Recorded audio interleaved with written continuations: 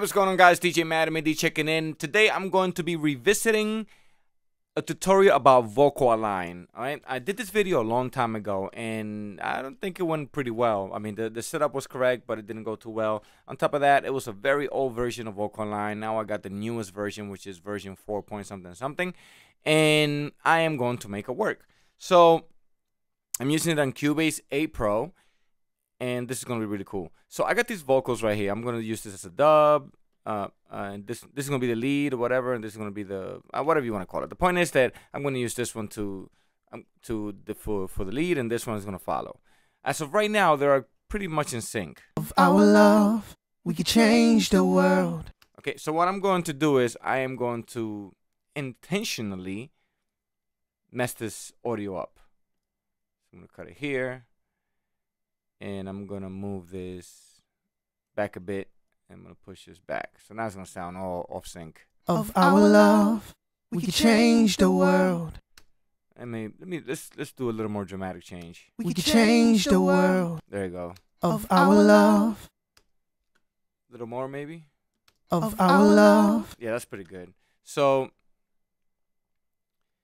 what I'm going to do next is I'm turn this thing on again. I'm going to start it from right here. Oops. No, bar.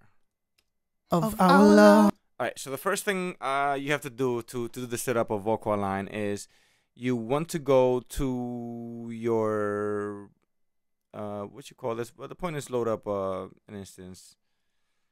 Vocalalign. There you go, dub and guide. Okay, so you want to go to your dub, which is this right here. Let's name that dub. This is your guide. Alright, so you want to go to your dub and load up the instance of Vocalalign.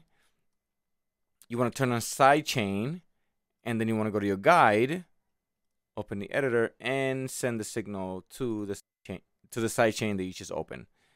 Close that, and now that you have all that set up, all you have to do is hit capture and play the track. Of our love, we could change the world. Alright, so it captured the guide and the dub, and all you have to do next is hit this edit button and it will do its magic. Once that's done, when you play it back, it should work. So let's see what happens. Of our love, we could change the world. That's pretty amazing. Now, with or without? This is without. Of our love. With. Of our love. Without. Of our love. With.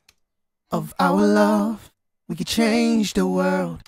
So there you have it. That's Vocalign, the latest version. It actually works way better than the one before.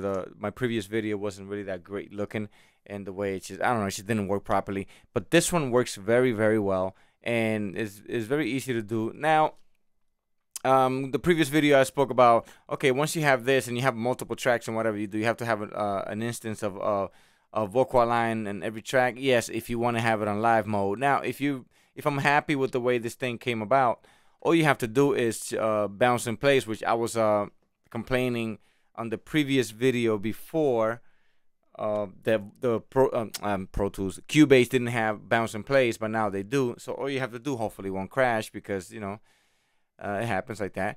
But all you have to do is select this right here and bounce in place, which is R. I have a shortcut for R. And it should bounce the corrected version. So let's see what happens.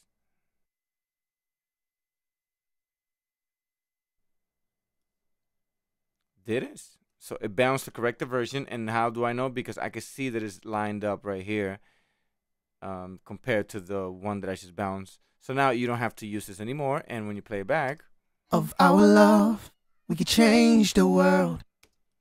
Now, it did bounce it on stereo, and the reason why it bounced it on stereo, I think, is because the Vocalalign thing, it bounces on stereo, whatever the case may be. I'm not sure about that. If anybody knows why it does that and how I could change it to where it bounces on mono, please leave the comments on the comment box thingy below and let me know, ask any questions or whatever, and I'll be more than happy to answer. I hope this helps you on setting up this Vocalign thing. Any other questions, please hit me up and let me know. And most importantly, please hit that subscribe button, comment, and like this video. It would encourage me to continue doing these types of videos over and over and over, and trying to help you guys out with anything that I could possibly know or whatever. And if there's any suggestions of any videos that you guys would like to know about Cubase or whatever, please let me know, and I'll be more than happy to let you guys in on it.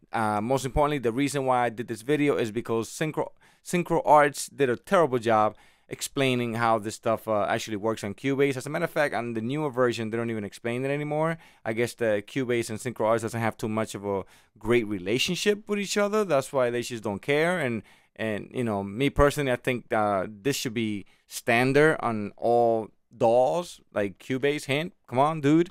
I'm pretty sure they have something down the sleeve, and they're gonna charge us, you know, $125 for that update. But until then, you know, come on, guys. You know, this should be a floating plugin, like I mentioned before, and basically, Vocalign should behave like it behaves on Pro Tools, which it happens to work the best on Pro Tools. If you guys own a copy of Pro Tools, which I do, which is the latest version right here, bam, that's what I would do. I mean, if I were to track and Vocalign, or you know, a big session, I would do it on Pro Tools and then bring the vocals back into Cubase, just because of that reason. It's just too much work. But until then, you know, like I said, comment, subscribe, like, and all that good stuff, and follow on all the social media, the Twitters and the Instagrams. DeeJaymad. Thank you guys so much, and I'll check you on the next one. Have a good one.